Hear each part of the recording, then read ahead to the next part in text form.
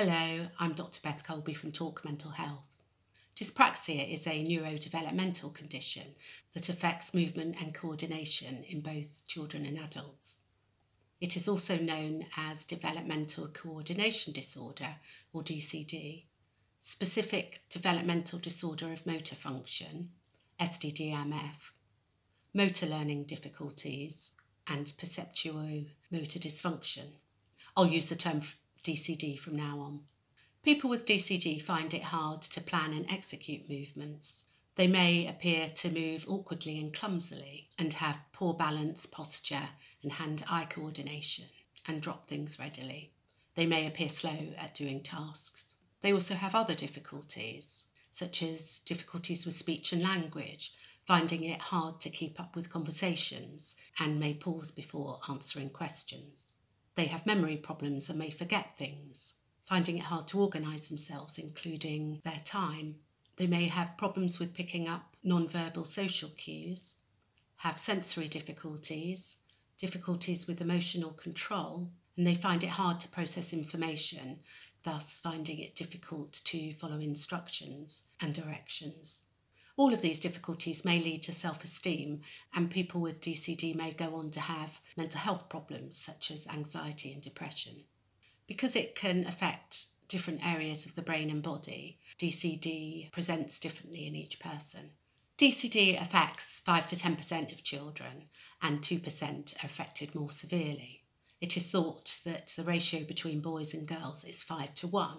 However, this may be that girls are underdiagnosed, and they are certainly diagnosed at an older age than boys. This is also the same for the neurodevelopmental conditions ADHD and autism. It sometimes runs in families, although a genetic mechanism is not clearly understood. Risk factors include low birth weight, prematurity, family history of DCD, and exposure to drugs or alcohol during pregnancy. It is thought that DCD may be caused by immaturity of neuronal development in the brain, thus making it difficult for messages to go from the brain to the body. It is not caused by brain damage, illness, or injury. It does not affect a person's intelligence, but may affect a person's academic achievement.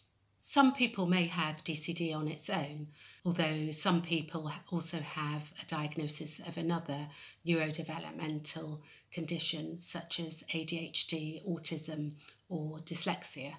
Certainly some of the symptoms overlap in these conditions. Difficulties with movements in DCD include both large motor movements and small motor movements, such as throwing a ball and tying up shoelaces. As a baby, a person may be late to sit, crawl, walk and stand. They may be late to talk, feed themselves, avoid building blocks and other activities requiring coordination and movement. They may be late in toilet training. Some people are clumsy and fall over easily, knocking into things and dropping items. They may find it hard using cutlery or a pen, find it difficult writing, drawing and colouring. Getting dressed, hopping, skipping, running and jumping may be difficult for them. They may avoid physical activity altogether, and this will lead to muscle weakness, thus perpetuating the problem.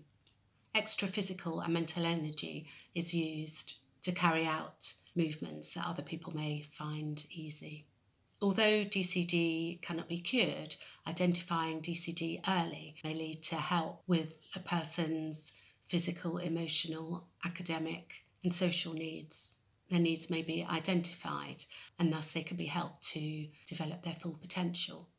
Professionals involved may include occupational therapists, speech and language therapists, educational psychologists, clinical psychologists and paediatricians. In the UK, having an educational healthcare plan may mean that a child with DCD has extra help in the classroom.